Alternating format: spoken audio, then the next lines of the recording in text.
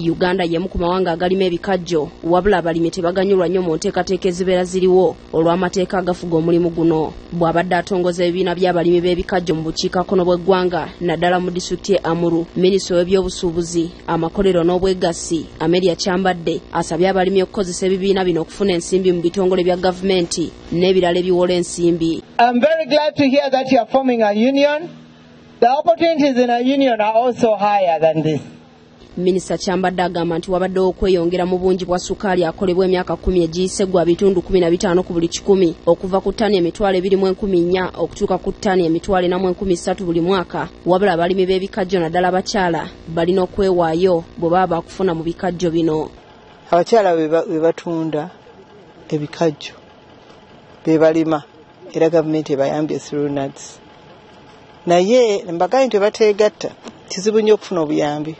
Katayinza kubayamba kinoomu. N'olwekyo mbasabye beegatte tubayambe okubafunira obumu okukola ebintu ebirala bakola kuba balina projects obulala bakola. Mu kulambula kuno atuuseeko ne mu kkolero lya ssukaali erigenda okusooka mu bukiikakkono bw'eggwanga erya Atyak Sugar Works lino nga linateebwa okuggyibwako engalo era mu mwezi ogw'omunaana lisuubirwa okutandika okufulumya ssukaali.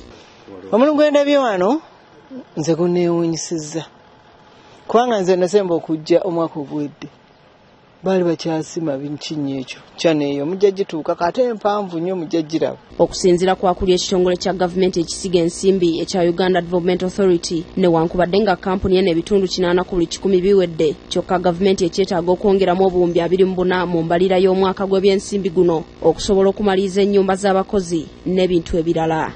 Because this work will be completed and we hope this factory will be ready in August this year.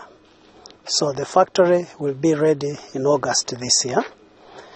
The 24 billion in addition will go to construction of staff quarters. Wetwogera gavumenti erina emigabo ebitundu 34 ku buli 100 mu kampuni eno era kinajjukirwa nti gavumenti okussa ensimbi mu Atyak Sugar Works yasooka kutunda migabo gyayo gye yalina mu kampuni enkozi ya ssukaali mu Bunyoro eya Kitala okusobozesa okukulaakulanya amambuka ga Uganda.